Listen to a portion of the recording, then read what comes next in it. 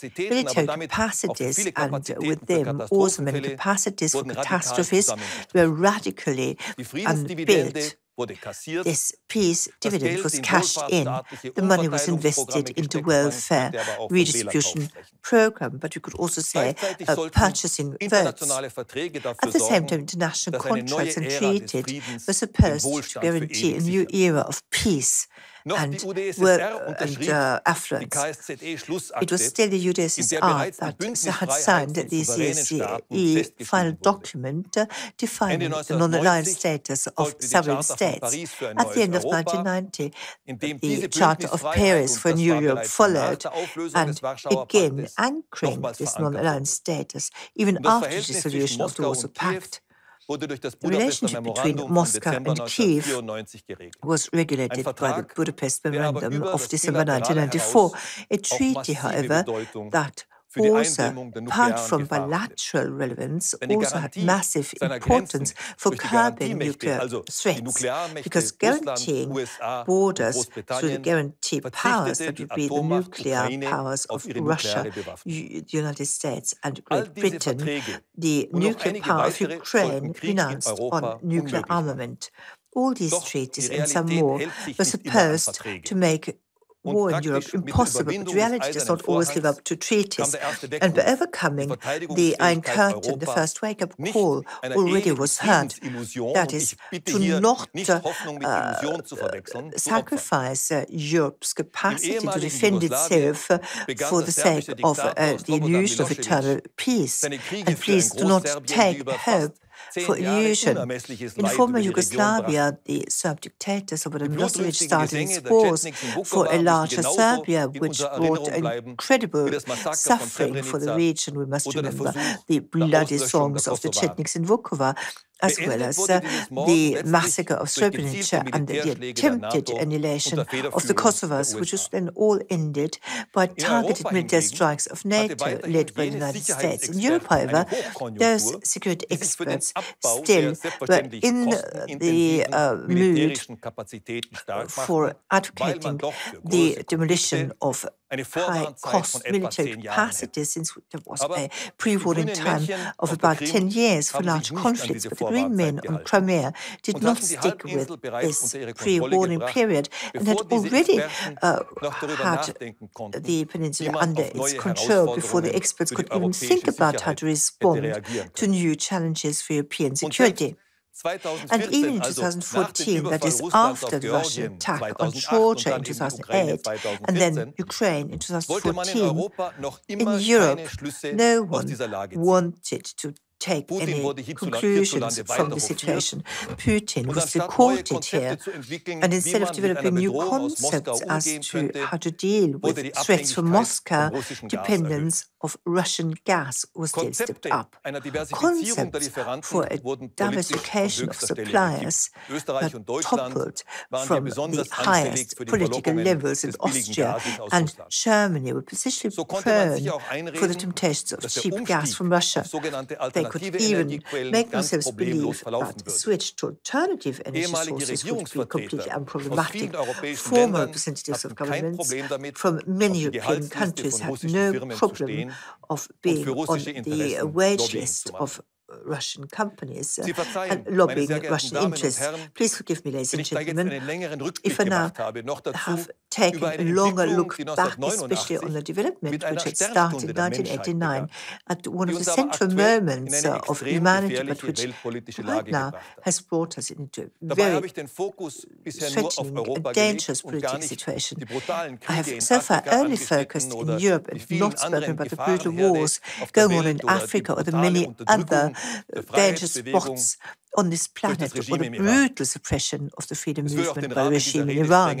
And it would also be beyond this presentation, dealing with all these challenges.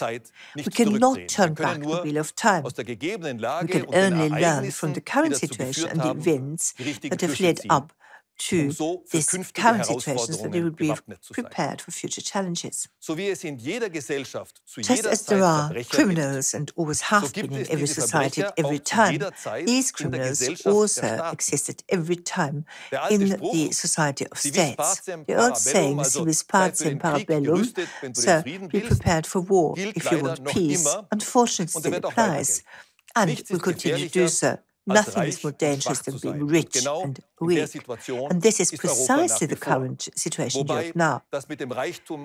Even though, of course, affluence and riches are also dwindling away, the redistributing welfare state, after all, does not create affluence, it just redistributes it. And affluence is created by innovation and investments, both however require adequate framework conditions. If we forget these basic principles and we give in to the temptations of bureaucracy, the innovative forces will wander off and investments will look for regions with better conditions. But let us still stick with the geopolitical situation, which today is no longer the same as it was 30 years ago when the Eastern Bloc collapsed.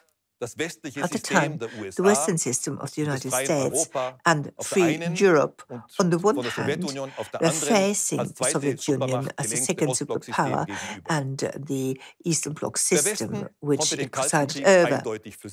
The West definitely prevailed in the Cold War. This offer of freedom, democracy, and a free economy was so tempting that practically all countries of the former socialist world strived to join NATO and the European Union in Europe. This offer is still so attractive to the countries of southeastern Europe, but also Ukraine and Georgia also want to join these alliances.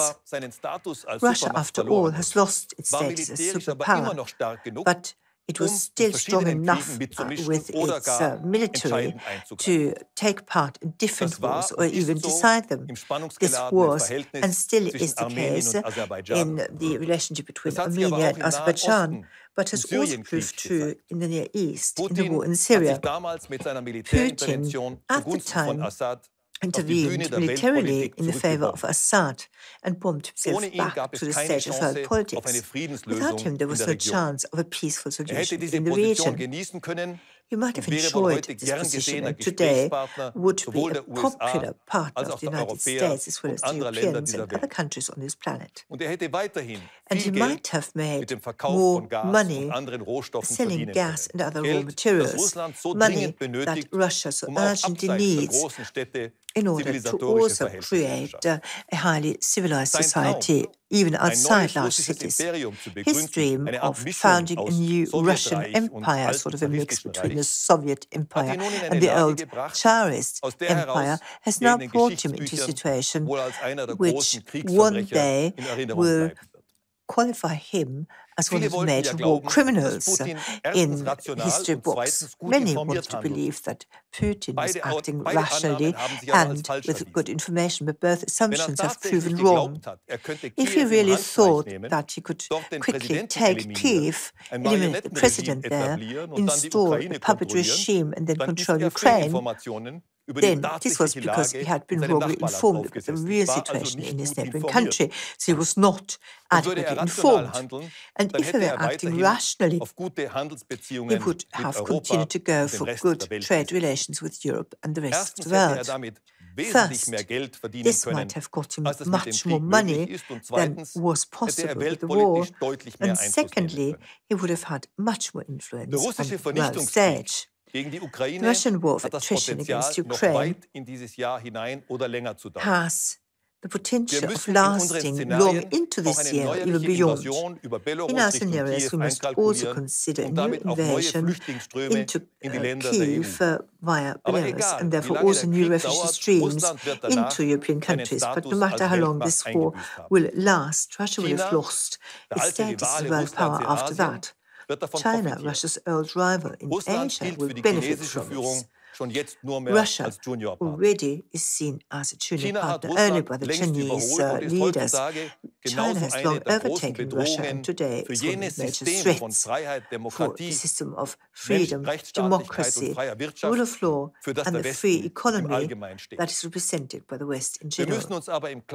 However, we must be clear that this Russian war on Ukraine is not just an attack on Ukraine, it is also an attack on Europe, our way of life, our democracy, freedom, human rights, rule of law, market economy. It is a war that has been kicked off by Eastern despots against Western democracies. Putin despises the European way of life, and despite all criticism that we also sometimes have on European politics, no European can ever be interested in subjecting himself to Putin's despotism. This is something not even rich Russians want, because they send off their kids to schools and universities in the West. And since you cannot be interested in subjecting to the despotism of the war criminal Vladimir Putin, we must also be clear that this war can only end with the victory of Ukraine and the defeat of Russia. This is not about, as sometimes we even hear from high-level political circles in Western Europe, heeding European Russian security interests and offering Putin an exit from the war that would protect his face. No one has injured Russian security interests. No nuclear weapons have ever been installed in Russian neighborhoods, as had been the case at the moment of the Cuban crisis on the border of the United States. No one had attacked Russia. The war crimes committed by Putin so far have definitely denied him all rights of keeping his face. He must face a war criminal tribunal, and as must do his collaborators, and the regime in Moscow must be changed, as must be the regime in Minsk.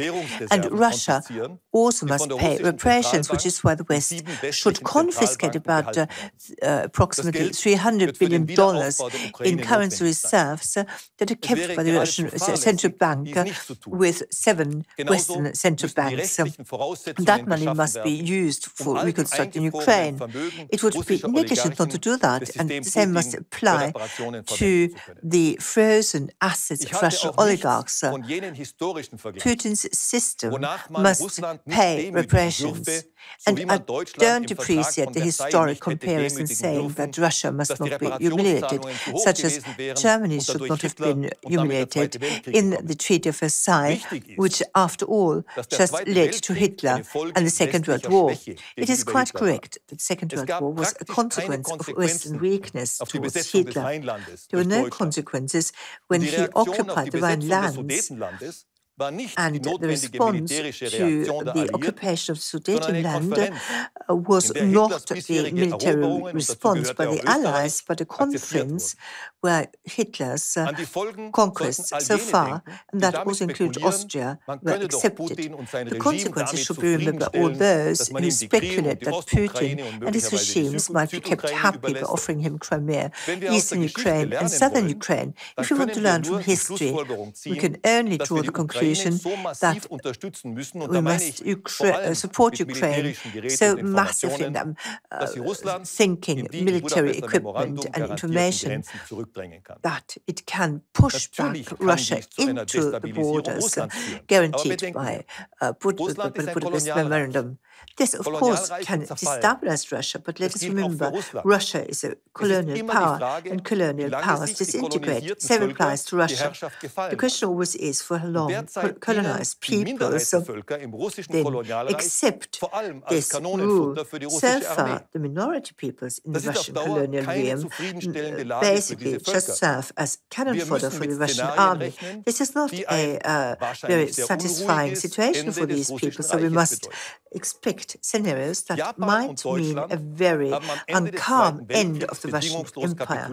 Japan and Germany at the end of the Second World War capitulated without any conditions. Both countries, after this capitulation, then set out in a way that guaranteed democracy, the rule of law, and an economic upswing. So we should not fear this military defeat of Russia, but should see it as an opportunity that this country also can have democracy, rule of law, and a free economy. Your Excellencies, ladies and gentlemen, let's return once again to this one power which we must not forget about despite all geopolitical developments, and that is China.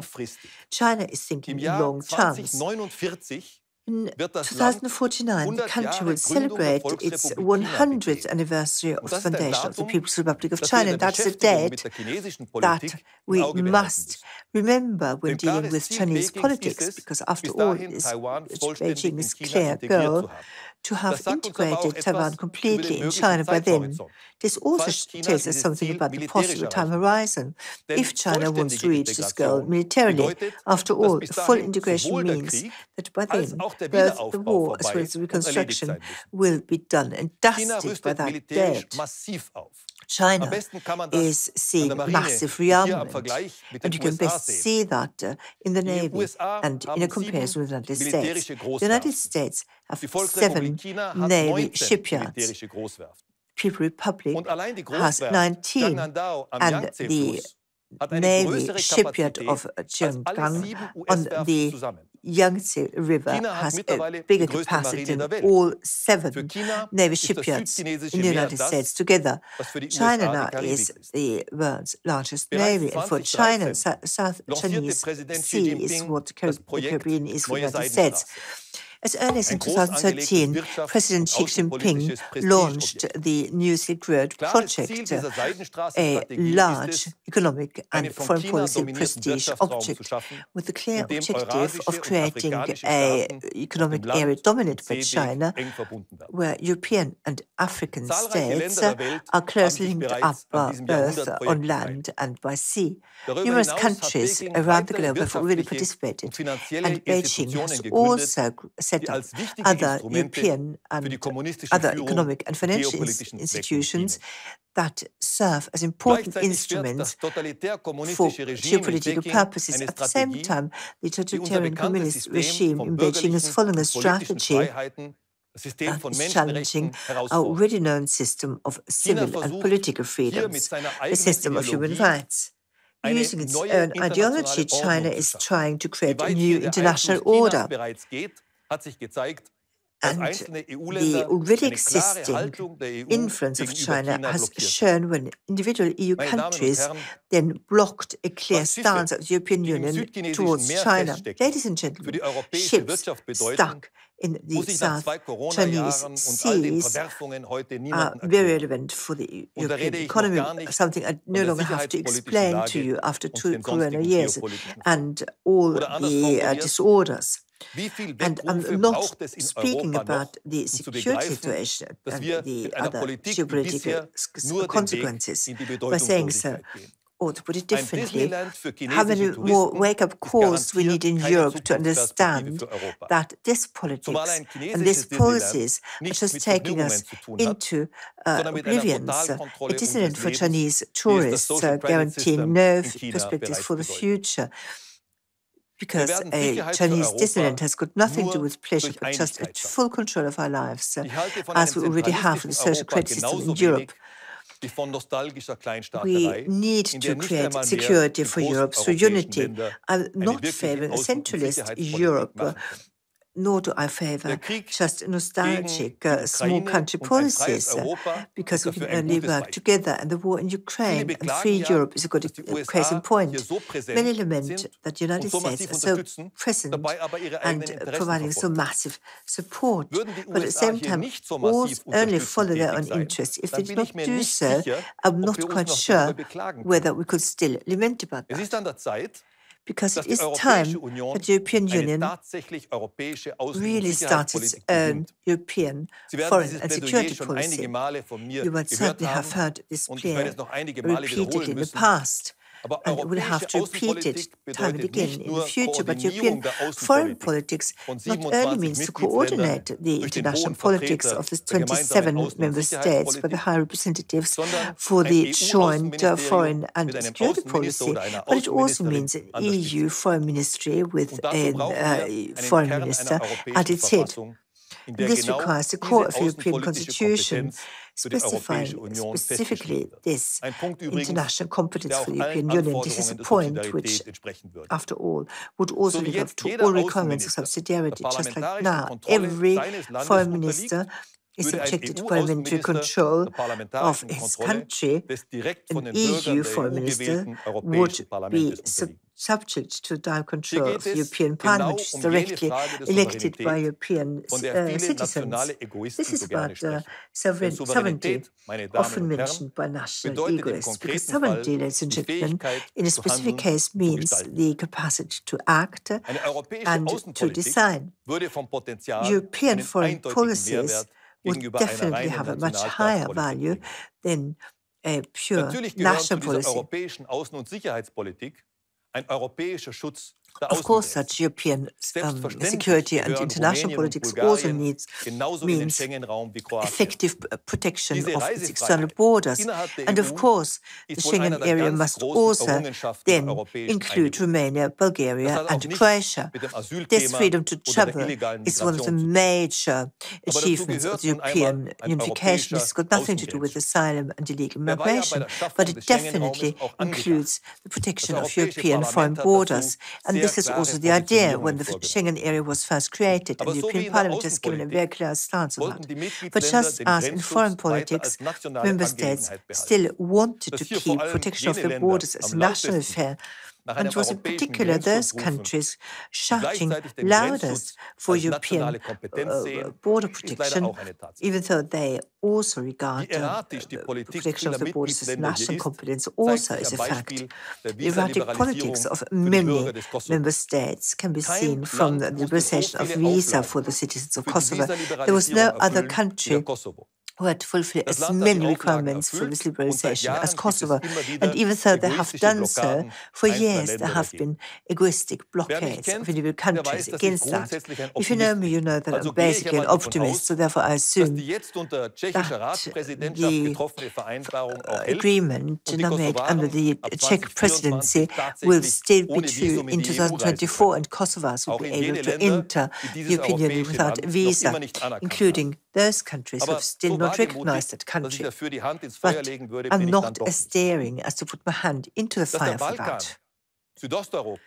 The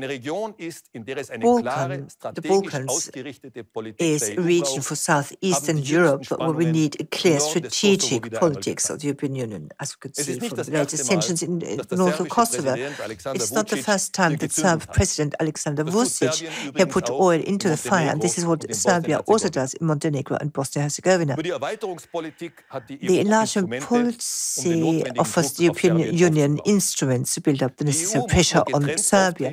The European Union must only act together as one and be able and willing to use these instruments in a very targeted manner. Your Excellencies, ladies and gentlemen, at the beginning of my speech, I made a short note on the dwindling riches of Europe and its dependence on delivery chains and supply chains. You all know the debates on the supply bottlenecks in Austria, also in the supply of certain drugs. We now keep hearing people ask for greater interference of politics, providing greater resilience. This not only sounds logical, but it's also necessary. Just like every Russian person has candles at home and something to light them with because there might be a blackout. You also need to have certain stocks in order to be able to handle certain crisis periods and catastrophes. Austria has a concept of comprehensive national defense, including economic defense. In former times, before the people had started to cash in the already addressed peace dividend, it might have been a task of the military to keep up certain stocks in order to be able to preserve certain infrastructures. I have already spoken about the military. European security politics also means that we need to bring our military capacities back to a level where we can defend ourselves. And even though I too like military music at certain occasions, we need definite specific equipment to defend ourselves. We need a European armament industry, and we need European armament budgets that are more than just an excuse. And, of course, much more intense European cooperation. What is decisive, considering all the challenges that Europe is facing, will be to have the right framework conditions in place. We must increasingly hear from all European directions that the state should come in, that globalization should end, that we need new government measures. But, ladies and gentlemen, this is the wrong way. This is not the success recipe that made Europe great once. The state, of course, has the task of securing law and freedom, including foreign and security politics. This is a classical task of the state, but it's not the task of the state to manage the economy. Such concepts have always failed in the past and will continue to do so in the future. Sharing tasks is good, And sharing tasks on a global level is also good because it helps us increase our affluence. But still, we need a security policy which is either able to prevent wars and crises or at least guarantee supply safety in the event of a crisis. The necessary reindustrialization of Europe will not happen through state interference. Recuperating productions, and I've already mentioned drugs earlier on, will not be able through state regulations, but in Europe we must return to the reasonable principles of order policy, as we remember from the economic miracle politics of Ludwig Erhard, because companies produce where they have good conditions. If we keep suffocating companies with more and more red tape, if we do not manage to cut the secondary wage costs, if we still have a lack of workforce, even though we have lots of unemployment, we know that the conditions are not right. It is not a coincidence that highly qualified people are leaving Europe. It is not a coincidence that the Silicon Valley, and I'm not referring to the geographical notion, but the notion for high technology and innovation is in the United States and not in Europe. This wake-up call was also unheard in Europe. Even though I know that for politicians it is also more comfortable to promise new benefits of a welfare state than requesting efforts. And for many people it might also be very tempting to wait for the state to then sort them out. But as realists, we know that this is an illusion because the land of plenty only exists in children's books.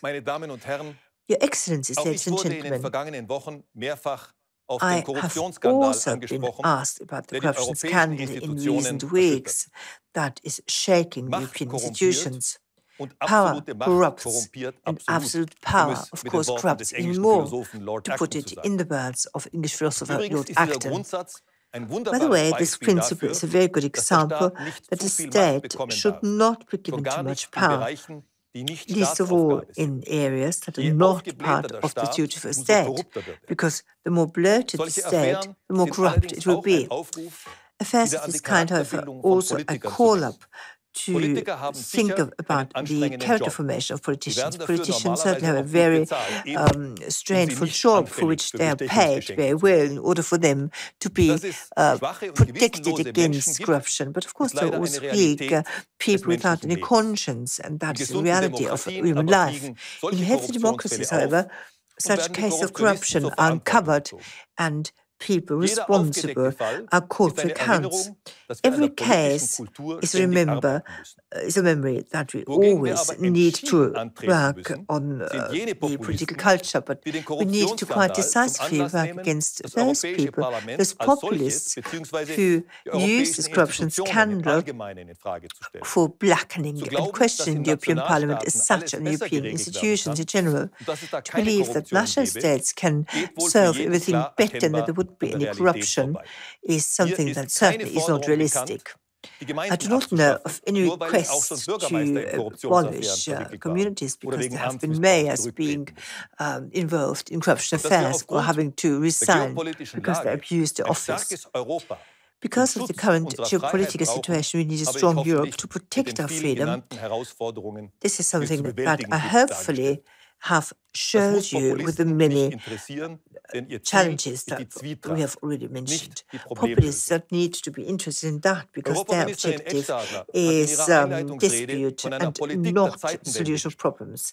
Minister Edstadler in her speech spoke of politics of a change in time. The political, economic and social challenges show that we must not lose any time in then also meeting these challenges with reality. Europe, the Western world, has the right instruments in its hand with freedom, democracy, market economy and the rule of the law to take up this fight against the challenges of our time. We just need to use these instruments in the right way. We must be prepared to overcome comfort. We're living in interesting times. A joint Europe is our security, our future. And this is what we need to design together.